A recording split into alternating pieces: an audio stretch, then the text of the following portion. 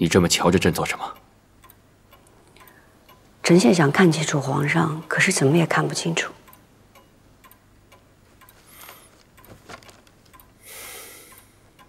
今日午后，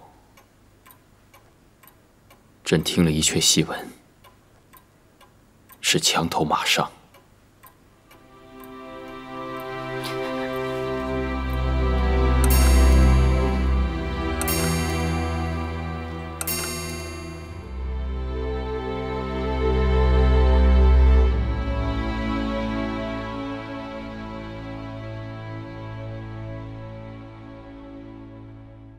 墙头马上遥相顾，一见知君计短长。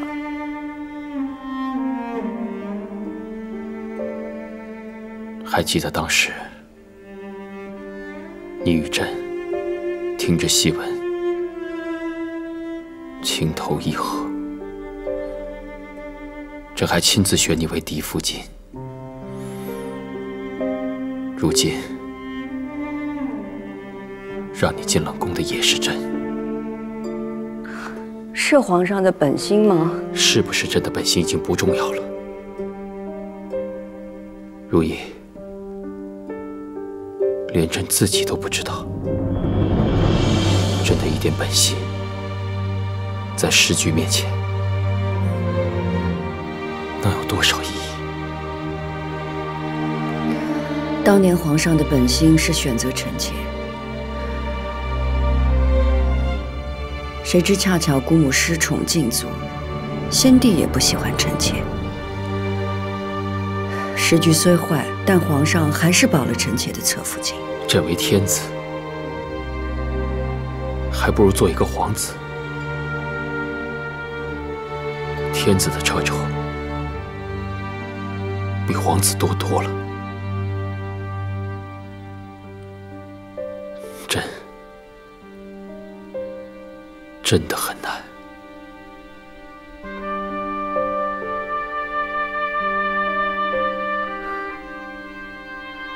就为了皇上这句话，臣妾愿长居冷宫。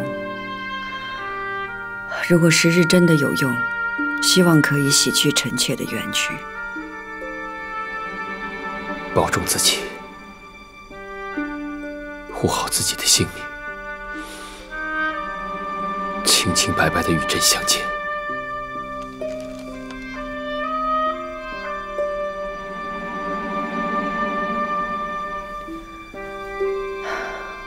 臣妾此去，只求皇上福髓安康，岁岁长乐。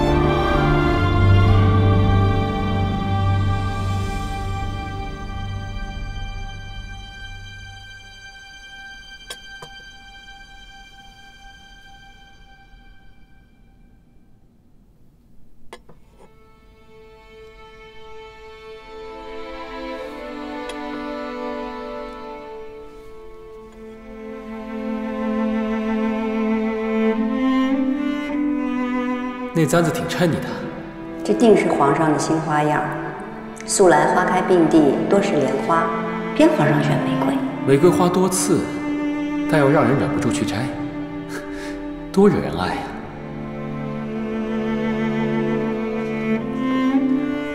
初儿，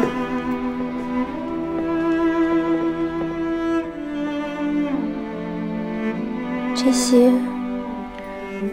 我已经不是皇上的嫔妃了，这些金印册文都要送回去。是。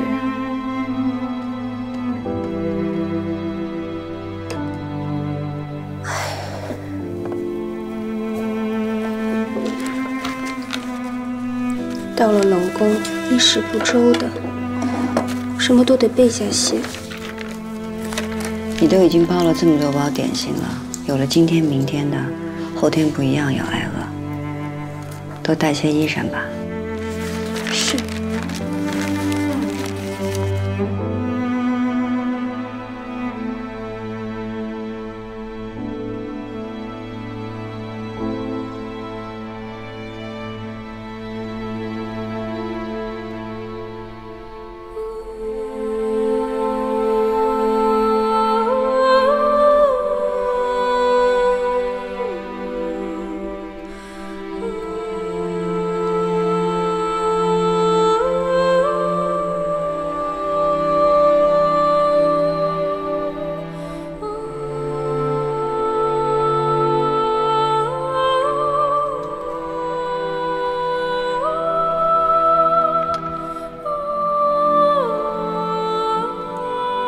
主儿，进了冷宫，护甲就不戴了吧？虽然身在冷宫，也要活得体面。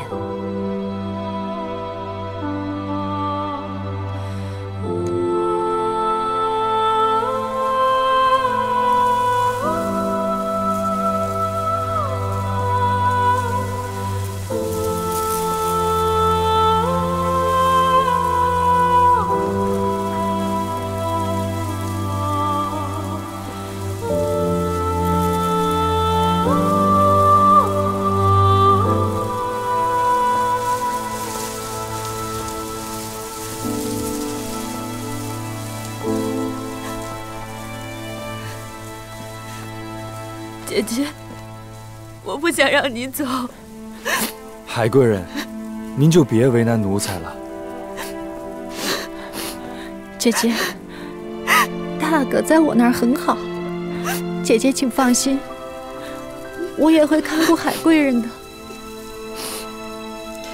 你们俩要保重。奴才送易主。姐姐保重。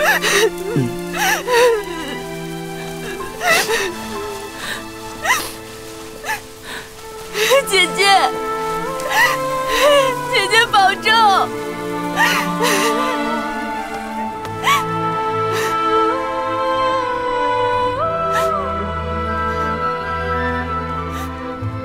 如懿姐姐，千万保重啊！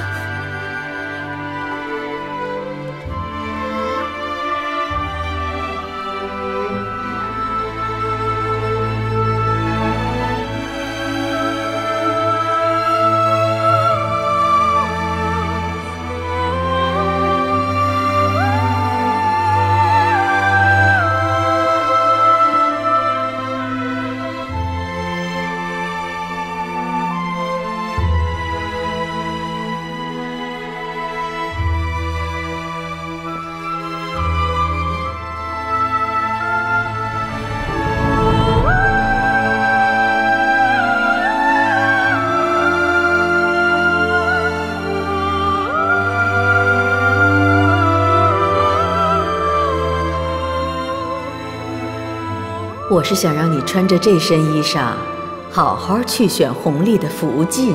乌拉那拉氏已经有一个继父了，不能再有第二个继父了。这原是翠云馆后一所空置的院落，历代失宠犯错的嫔妃都被发落在此。这地儿，所有人都忌讳，无人提起。把门打开。这。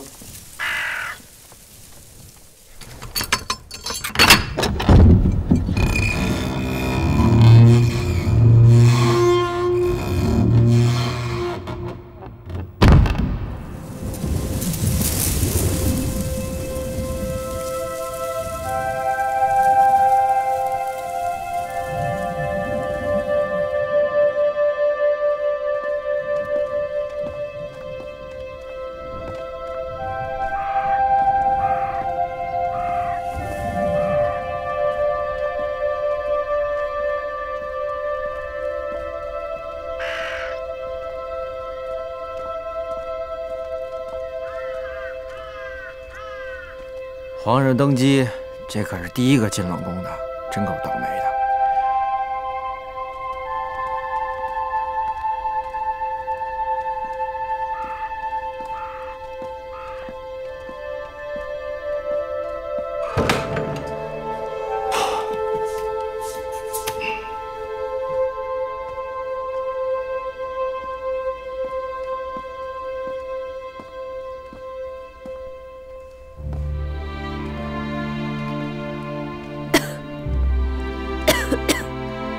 真冷，这里阴湿得很。冷宫里确实阴冷，容易得风寒风湿。易主和索性住在这儿，日常的衣物和被褥要经常拿出去晾晒才是。还有，千万小心旁边的那些人，他们岁数都大了，都成经管了。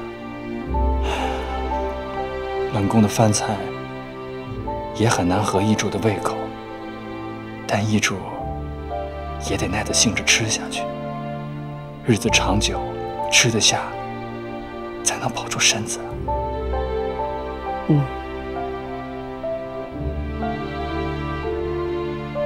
李煜，谢谢你送我们到这儿，快回去吧。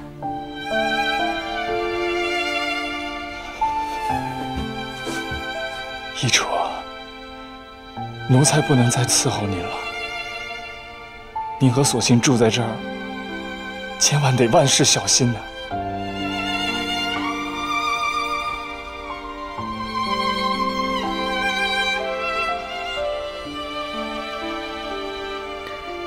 赶紧回吧。奴才告退。李煜，李煜。索性，这个给你。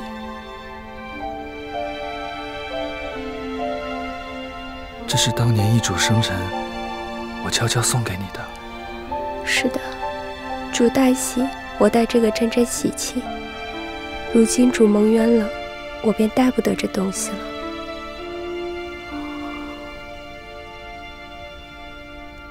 那我先替你收着。迟早，我再还给你，替你带上。不用了，你走吧，我看着你走。保重。